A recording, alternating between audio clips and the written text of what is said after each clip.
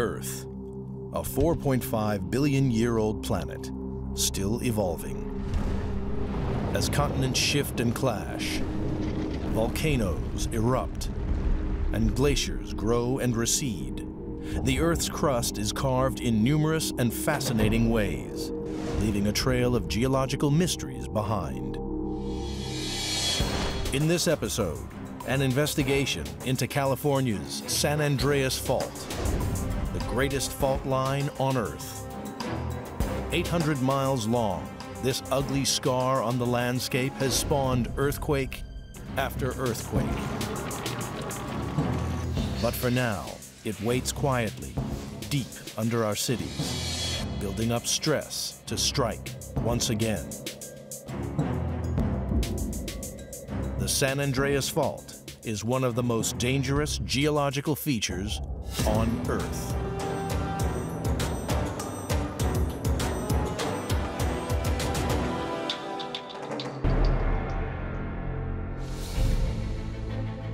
California's greatest cities and millions of her citizens live in constant peril.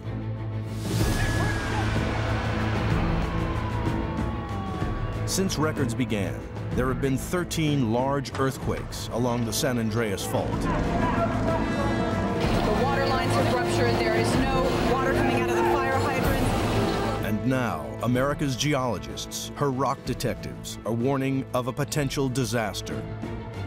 The major damage has been done. In the fall of 2008, more than 300 scientists calculated what a major earthquake would do to Southern California.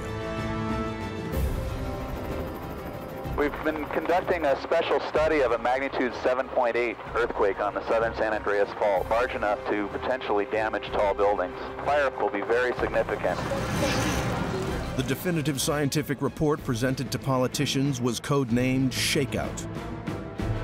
It forecast thousands of deaths and billions of dollars of damage in the city of Los Angeles, which makes it crucial to investigate the most important question: when will the next big earthquake hit the San Andreas Fault?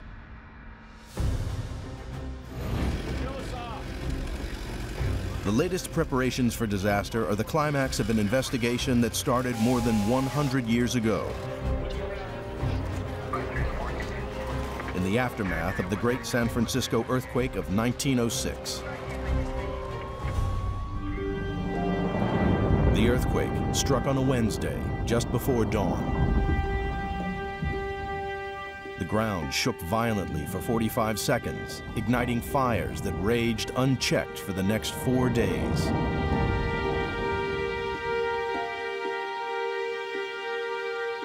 "28,000 buildings, a tenth of the entire city, were destroyed, and more than 3,000 people, 1 in every 100 of the population, were killed.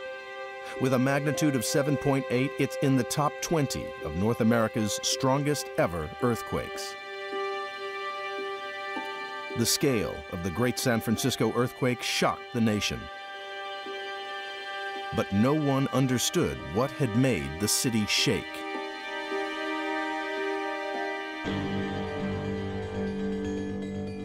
Native American myths explained earthquakes as shocks from a battle between warring spirits. Latter-day explorers couldn't understand the shocks that destroyed their mission buildings. One Spanish missionary wrote, "The earth shook around me from explosions under the ground."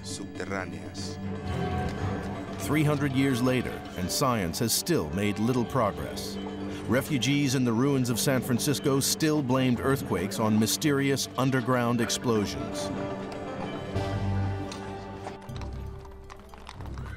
So, just 3 days after the earthquake, the state of California asked one of the world's most famous geologists, Andrew Lawson from California State University, to investigate what had destroyed the city.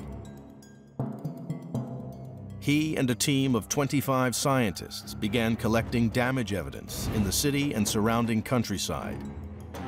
There were roads that had buckled, rail tracks that had twisted. The most startling evidence of all, that came near the town of Bolinas in Marin County, to the north of San Francisco. This picket fence had an 8-foot gap in the middle. Before the earthquake, it was a solid boundary fence dividing 2 fields. But when he recreated what had happened, Lawson realized that the land had jolted apart and torn the fence in 2. Plotting the evidence on a map around San Francisco revealed a surprising pattern. Because connecting the dots drew a straight line. And at every point, the Earth moved in the same way, on the coast to the north, inland to the south. This line of weakness was the culprit they were searching for. South of San Francisco, the suspect line ran underneath a lake, the Laguna de San Andreas. So now, the earthquake perpetrator at last had a name. Professor Lawson, who a decade earlier had identified cracks in the earth here as a harmless rift, now rechristened it the San Andreas Fault. In modern-day San Francisco, the buildings, the roads, and the railways have long since been repaired. But if you know where to look, evidence of the 1906 quake can still be found. Geologist Charlie Paul follows in the footsteps of Lawson's team, seeking signs of the havoc from 1906. He finds it on the cliffs at Muscle Rock, 12 miles south of San Francisco. The cliff is not here by accident. There's a very good reason why this cliff is here. Half a mile or so of the shore face apparently fell off in the 1906 earthquake. And if you look down below us, there's a big rotated block that's near the present-day shoreline. And it is just inboard of the San Andreas Fault. The San Andreas Fault is about a quarter of a mile offshore here. And of course, that's one of the major crustal junctions on this side of North America. Modern computers can now trace how damage waves spread out across the city, and that pinpoints where the quake originated along the San Andreas. It was offshore, about 2 miles out to sea from the Golden Gate Bridge. So, to continue tracking the fault, the investigation must head out to sea. Marine geologists use remote operating vehicles, mini submarines, to map the seafloor.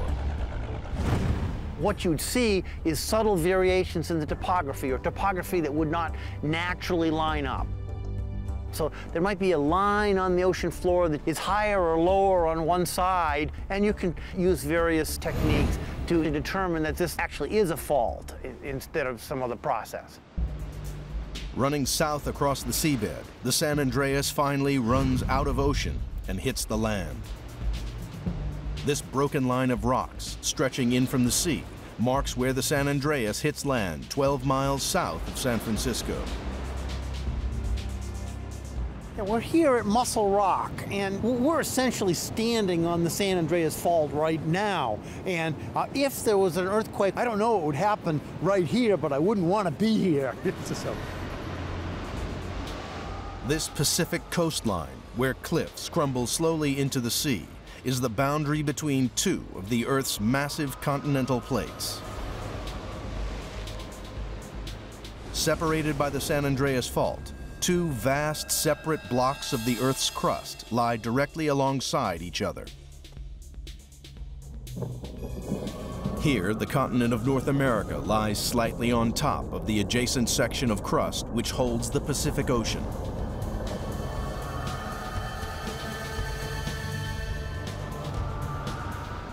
The join can be seen where these lower, darker rocks are overlaid by light-colored sedimentary rocks. These rock types differ by more than 100 million years in age. 2 rock bodies that are not similar in any way have been brought together. The fault line was exposed to geologists when the cliffs collapsed here in the 1906 earthquake.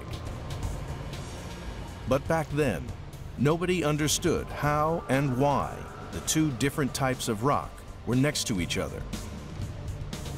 Until around 40 years ago, when the answer was finally revealed by the theory of plate tectonics.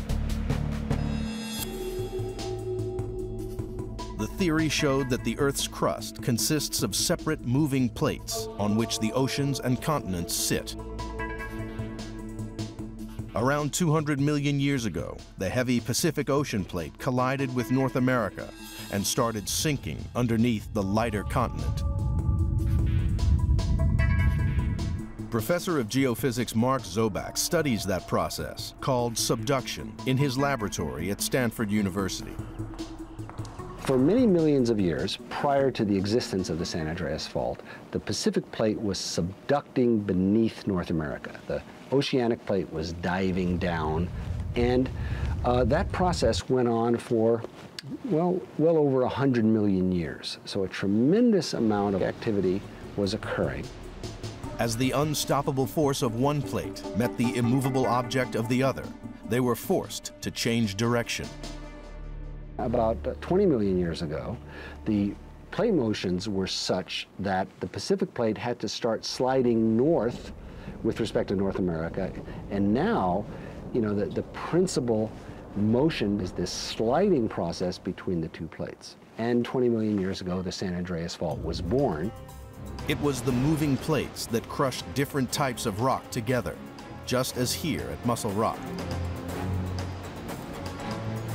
At last, the investigation knows what it is dealing with. The San Andreas Fault is 800 miles long, emerging from the seabed north of Point Arena in Northern California and running down to the Salton Sea in the south.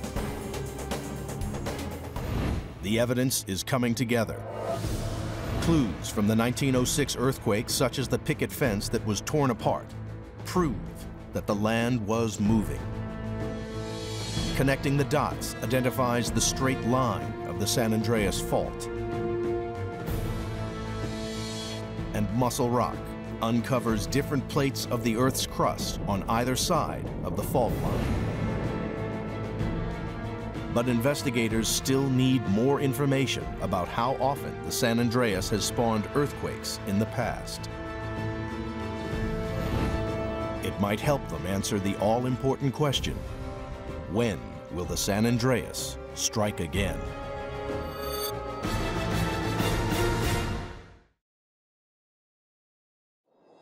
To discover when the San Andreas Fault will strike again, the investigation needs to know about ancient earthquakes that have struck along the fault line.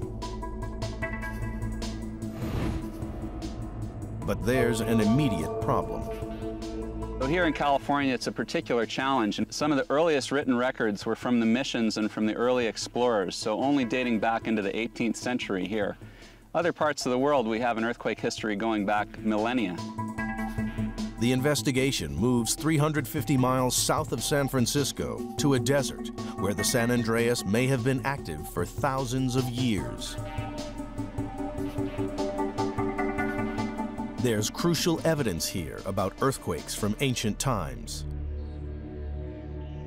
This creek used to flow straight across the San Andreas Fault here, but several earthquakes formed a natural dam where the San Andreas Fault wedges up here in front of me. That created a small pond, and now we're looking at the dry sediments of that pond that record the history of earthquakes, and that tells us quite a great deal about the past behavior of the San Andreas Fault. Some of the clues are so small that Hudnut's detective work gets him down and dusty among tiny cracks inside the fault. Sometimes we can find out about the past behavior of the San Andreas Fault by looking at the tiniest details. At the bottom of this small ancient pond, mud sediments collected above a fine line of pebbles. Then, an earthquake shifted the land upwards on one side of the vertical fault line.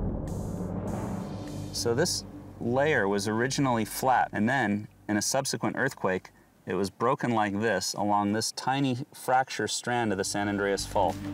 But finding proof that this is the site of an ancient earthquake is only part of the story. Hudnut needs to know how long ago it happened. The bare rock layers are no help in dating his find, but just above the fracture line of the rocks, he has found the evidence he needs. Here, a bush was burned by a prehistoric wildfire, and that remnant of carbon is why you see this black stain on the side of the trench wall. The key to unlocking the age of the rocks is carbon-14, known as radiocarbon. Its molecular structure means that carbon-14 is a more unstable isotope than other forms of carbon. It's absorbed by growing plants, then radioactively decays at a known rate after the plant dies. So measuring carbon-14 in vegetation burned in a wildfire reveals how long ago those plants died and dates the rock in which the carbon is found. And through this, we can reconstruct the evidence of the past earthquakes. Radiocarbon dating has proved that earthquakes have been happening along the line of the San Andreas for thousands of years. The particular small earthquake investigated by Hudnut, for example, is around 3,500 years old. It happened at a time when the last woolly mammoths were dying out in North America. The investigation moves to an even more remote desert spot, the Carrizo Plain, 160 miles north of Los Angeles. Here lies a dried-up riverbed, which takes an unusual course. Coming down off the hills, the creek bed takes a sudden, sharp turn to its right. A few hundred feet later, it makes an equally odd 90-degree turn to the left. The creek crossed the line of the San Andreas Fault, but early geologists were mystified. Why did it bend in this way? The scientific pioneers were limited to studies on the ground. Nowadays, Hudnut has an advantage. He can take to the air.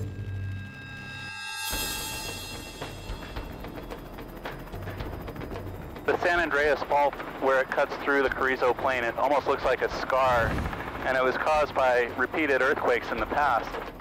Along the long line of hills marking the course of the San Andreas, Hudnut spots the puzzling bends that he's seeking. Oh, if we could swoop along the fault through here, that would be awesome. Oh, there's a great angle. See that right angle offset channel with the elbow in it right there? That's a classic one right there. Hudnut's aerial view of the creek bed shows that the river once flowed straight on across the fault.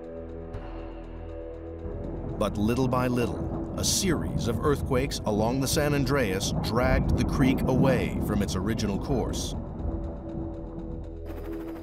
Recreating how the land had moved showed Hudnut that the two parts of the creek had traveled more than 300 feet apart. So if you imagine the North American plate is fixed and the Pacific plate is moving to the northwest, the Wallace Creek site records that offset because the channel was straight across the fault, but it's been offset through time. Earlier investigators had already radiocarbon dated the land on each side of the fault here, revealing that it took 3,000 years to change the creek's position. So, knowing the distance and the time it took to do it, lets Hudnut calculate the average speed with which the two land masses are moving past each other. 300 feet in 3,000 years. 1 foot per decade. Just over an inch a year. But this was never a steady, sliding 1 inch a year movement. The reality was a series of sudden, small jumps whenever tension built up enough between the two moving plates to overcome friction between the rocks and rip the land apart with an earthquake. It's an important moment for the investigation. Knowing how fast the land is moving not only reveals the stress that's building up, but also the risk of an earthquake.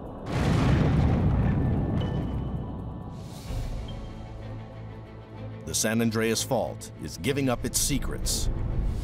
Clues from a long dried-up pond revealed the site of ancient earthquakes.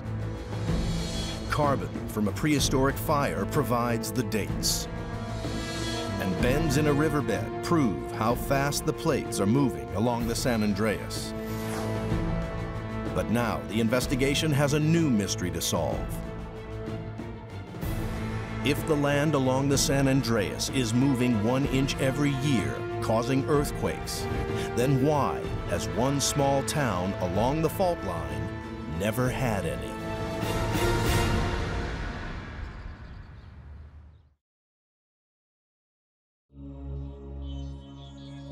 The investigation has discovered how fast the land is stretching and straining along each side of the San Andreas Fault, which should help establish when that ever-increasing stress will snap the land apart in the next major earthquake.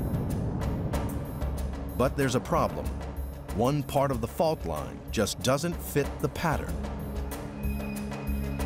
The small town of Hollister is unique along the San Andreas Fault system. It's never had an earthquake, and the investigation is going to find out why.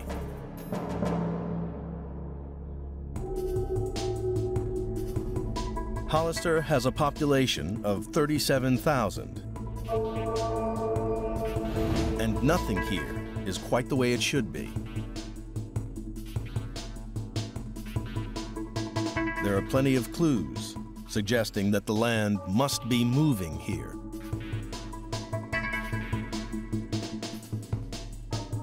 Sidewalks with cracks in, curbstones way out of line, and walls that are bent out of shape. Walking through Hollister, we can see anything that man has built that was laid out in a straight line may have a jog in it. Every year it changes a little bit, and it's a progressive thing. The clues add up to one clear conclusion.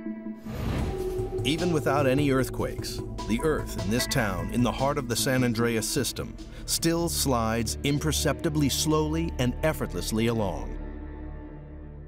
In one sense, the damage that you see here associated with the creeping is clearly sort of under control. But as a geologist, if you start playing that out for tens of thousands or hundreds of thousands or millions of years, the consequences of that become enormous. For many years, the creeping ground that moved without earthquakes remained an unsolved mystery. But then, the investigation moved 100 miles south to another small community where the land also creeps along. The village of Parkfield has a population of just 37 people and a bridge which spans right across the San Andreas Fault. The bridge separates the Pacific Plate on one side from the North American Plate on the other. And the bridge railings have started to bend. I'm right now on the Pacific Plate on the west side of the San Andreas Fault. And you know, the San Andreas comes off the flank of that hill and right across that field, right under the bridge, and then right over by the corner of that building or that fence post, and then on off to Middle Mountain. The movement here around the bridge is strikingly similar to the slow creeping ground of Hollister. But there is one important difference here in Parkfield. Every couple of decades or so, this village does have earthquakes. They're just little tremors, but they're big enough to be recorded on earthquake monitoring seismographs. That's why the village proudly boasts of being the earthquake capital of the world. But it's perhaps more accurately called the earthquake study capital, because scientists are fascinated by the fact that earthquakes here follow a predictable pattern. Elsewhere, earthquakes always strike without warning. The toll of death and destruction made worse because nobody knew they were coming. So scientists are desperate for any clues that might help predict when an earthquake could happen. And here in Parkfield, the earthquakes happen with astonishing regularity, on average every couple of decades or so. Minor quakes happened here in 1857, 1881, 1901, 1922, 1934, and 1966. After the '66 earthquake, investigators set up a network of monitoring instruments to see if the fault gave any warning before the next earthquake arrived.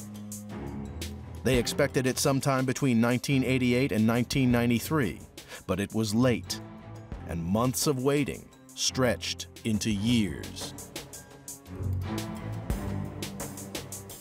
But still, the scientists waited, until finally, in December 2004, the long-awaited earthquake arrived and was caught on film.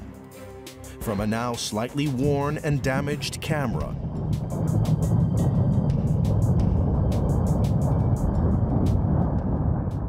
the earthquake movie may not have seemed that impressive, but the instruments collected a mass of information. The data didn't, after all, help with earthquake prediction, but it did pinpoint where the earthquake started underground, which told investigators where to look next. Deep down under the Parkfield countryside. Starting slightly to one side of the fault, the aim was to angle in and stab into the very heart of the San Andreas. After 3 years of drilling, long cores of rock were extracted from the exact spot where the earthquake occurred. This was the first time that team leader geologist Mark Zobak had ever seen rocks from the center of the San Andreas. What we're looking at here are cores from the active San Andreas Fault from a depth of about 2 miles. So for the earth science community, these are like moon rocks. As we were trying to exhume these cores, we had a great deal of drilling difficulty. The San Andreas Fault was literally fighting back. After 9 weeks of attempting to recover the cores, in the middle of a huge lightning storm, almost a scene directly out of Hollywood, with the thunder and lightning, these cores came to the surface. And so it was a tremendous feeling of satisfaction. The lightning and thunder just made it that much more dramatic. And we're all wearing gloves. We didn't want any oil from our fingers to affect the core. And the rule was that you touch the core as little as possible, obviously. I'm not gonna wait for you guys. Oh, look at this beautiful rock. The reality was we couldn't help ourselves, and it was just such a remarkable thing to be actually looking at the San Andreas Fault for the very first time that we all got to touch it a little bit. Buried within the rock cores, they found a vital clue about the way that land slips along the San Andreas. They found serpentinite. Serpentinite is an unusual rock type. It was originally formed at the base of the ocean crust and exhumed up onto the continent. But the reason that serpentinite is so interesting is that serpentinite is very easily altered to talc. It allows the rock to slide at very low force levels. Talcum powder is very slippery. Talc's crystalline structure of soft, sliding, flat plates makes it one of the slipperiest rocks known to science. So talc could well be a key mineral in deciding how the fault is actually working in Central California. We see that the secret of the slipping San Andreas Fault is actually the rocks themselves. The talc explains the tiny earthquakes of Parkfield. Nobody's yet drilled to investigate the rocks at Hollister, but scientists suspect the talc is present there too. Cracks in the walls show the land creeps in Hollister. And a bend in the bridge reveals the same creeping ground in a nearby town. Rock cores extracted from the fault contain serpentinite, leading investigators to the softest and slipperiest mineral, talc, which lubricates some parts of the fault. The investigation is having success, but one crucial question remains to be answered. What will the San Andreas Fault do next?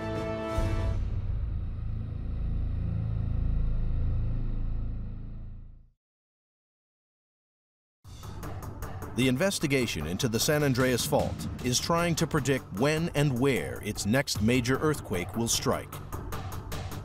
So far, The only certain prediction is the far distant future of the San Andreas. Look 20 million years ahead.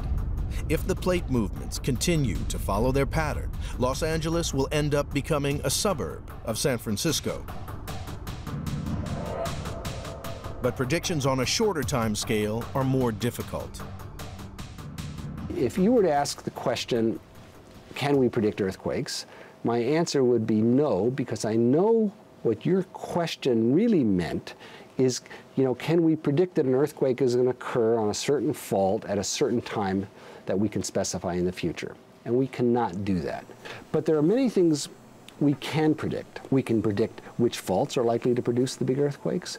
We can predict how big the earthquakes are likely to be. And we can even predict the probability of the earthquake occurrence over some period of several decades.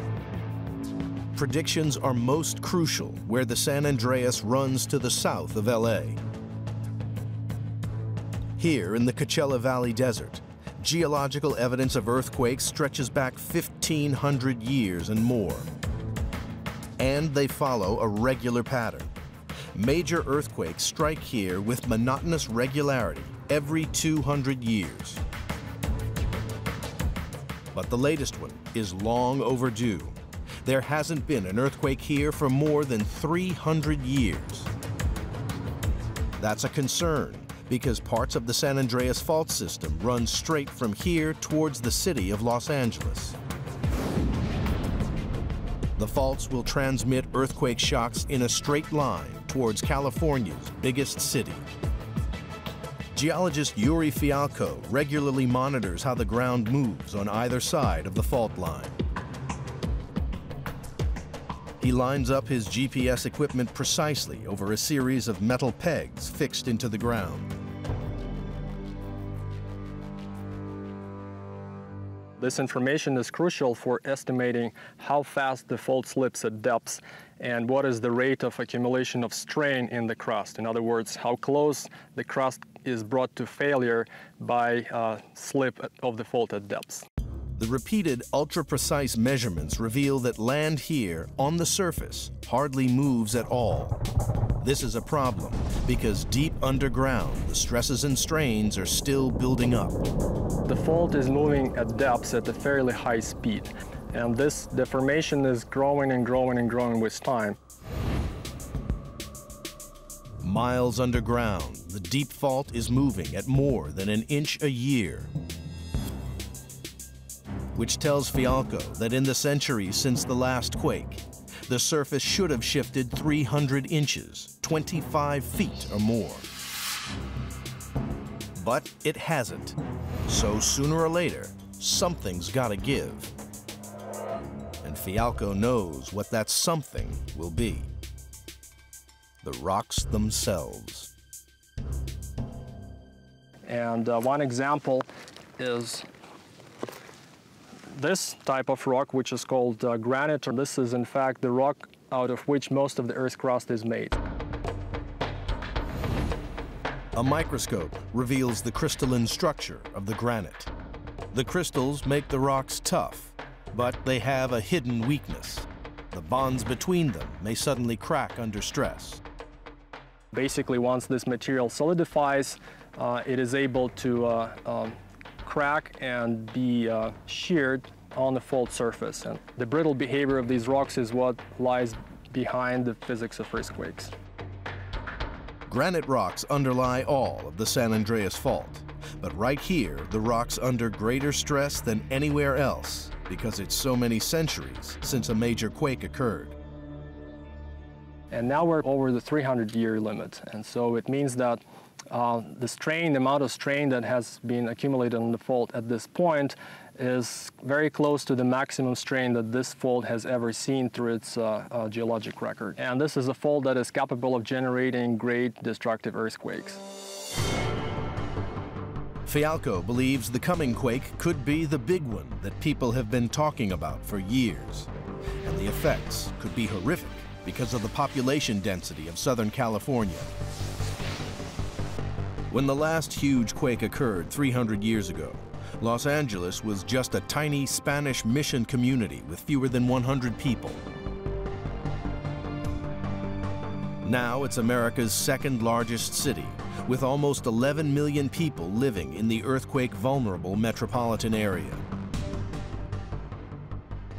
People who live in California probably experience a small or a moderate-sized earthquake every year. A few things moving in your house, but it's really actually kind of fun. There is no major destruction. People just go on with their life. Much bigger events, on the other hand, are quite a bit different story. With the threat to Los Angeles becoming ever clearer, the investigation is nearing its conclusion. Data from repeated GPS measurements in the desert reveal evidence that stress is building up, while examination of the rocks of the crust show they may not take the strain for much longer.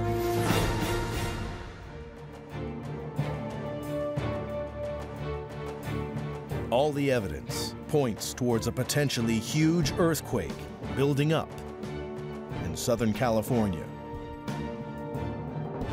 And new experiments suggest the coming quake could be far worse than anyone had ever imagined.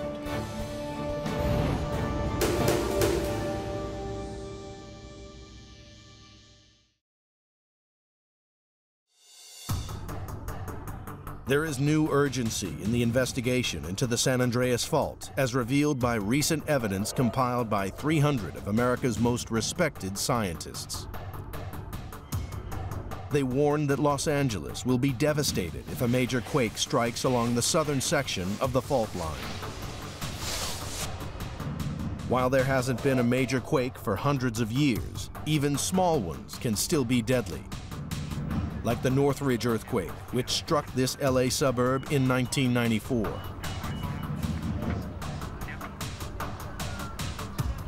Rupturing along an offshoot of the main San Andreas Fault, the quake was only a magnitude 6.7, considered moderate on the scale of earthquake measurement. But it still killed 72 people and injured 12,000 more. And new evidence suggests Mother Nature might have a lot more in store for Los Angeles.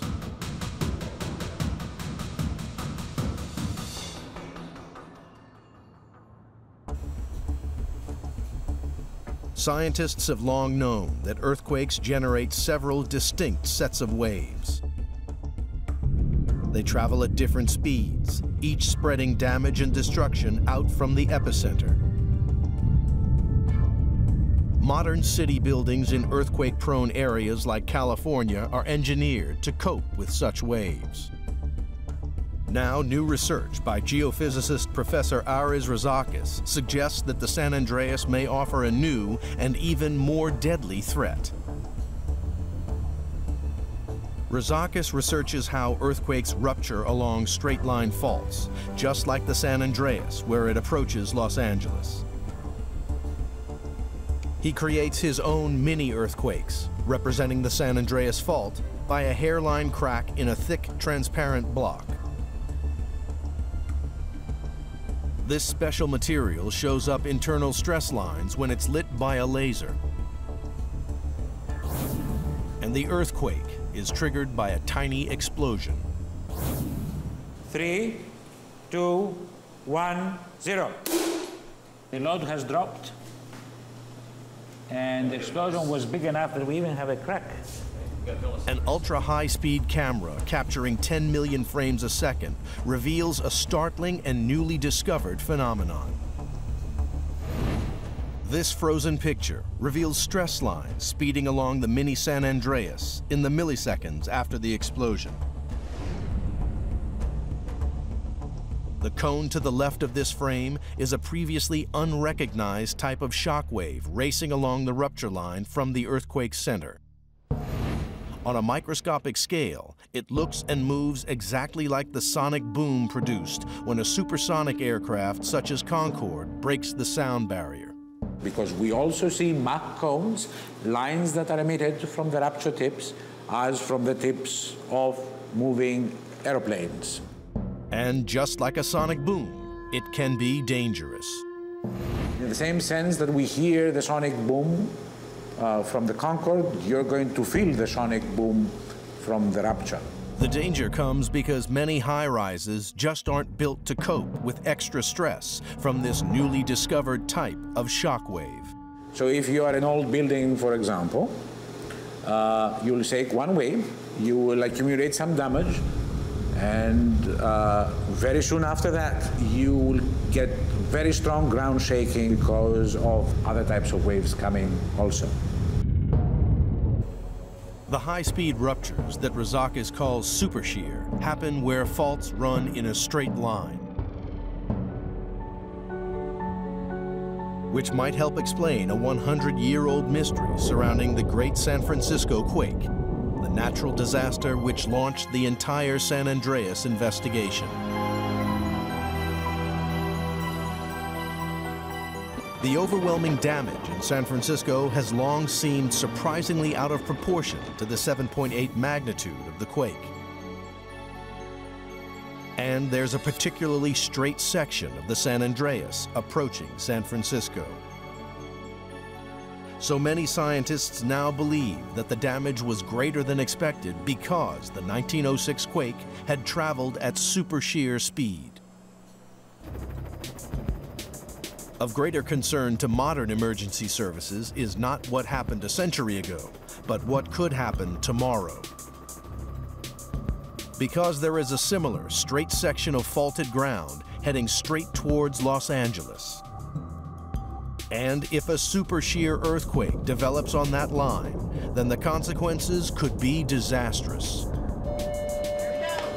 All of the investigation's warnings about the San Andreas came together in the fall of 2008 with the biggest earthquake drill ever held in California. If this earthquake would have happened in reality, there would have been buildings coming down. We know that there would be no water now in certain areas. So that's what this exercise is all about. But what are the real chances of Los Angeles soon being hit by a massive earthquake? Frighteningly, the best scientific consensus now warns that there's a 99% chance of a major quake in Southern California within the next 30 years. To better understand the threat to LA, the geologists produced their study jointly with experts in charge of the city's disaster planning. And none of them doubt that the big quake is coming. It really isn't even a question of if anymore. The shaking is going to be severe for 2 to 3 minutes. And then it's going to stop. And then you're going to have that moment of silence that often happens before you start hearing the car alarms and all those other sounds that you have in a disaster like this. The study estimates that a major earthquake in the LA metro area would cause 2,000 deaths, 50,000 injuries, and $200 billion of damage.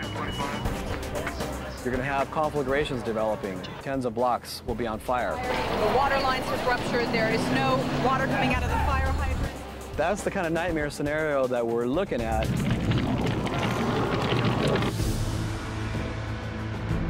This specter of disaster to California's people and cities motivates the search to unravel the secrets of the San Andreas Fault.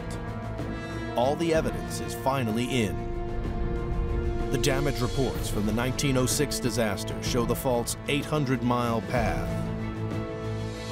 The different types of rock at Muscle Rock provide clues to how the fault was created 20 million years ago. The river bends prove how fast the land is moving. The mineral talc explains why some parts slip without major quakes. The brittle granite rocks reveal a threat to Los Angeles. And recent lab experiments uncover new and more dangerous earthquake shock waves. But one goal has eluded the rock detectives who study the greatest fault line on Earth. When will the sleeping San Andreas come to life once again? It could be any time. The only certainty is that nothing is certain in the ever-evolving story of how the Earth was made.